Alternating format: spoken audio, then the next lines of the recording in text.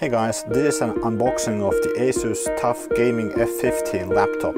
It's a budget laptop which comes in different specs. This one has the NVIDIA GeForce RTX 350 graphics cards and an Intel i5 11th gen processor.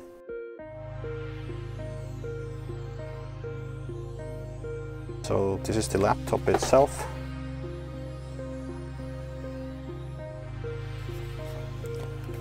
There's a short user guide, some warranty information, and power cable. This is bought in Finland, so it has the U plug and a power brick. It's a 180 watt power brick.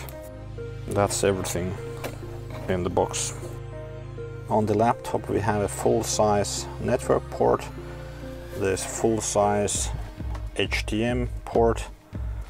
There are two USB connectors on this side, a Thunderbolt connector and an audio jack. On the other side we have a single USB port and a Kensington lock. The laptop looks like it's easy to maintain, not too many screws to open to get to the RAM and the SSD. Okay, let's next plug in the power brick and turn the computer on.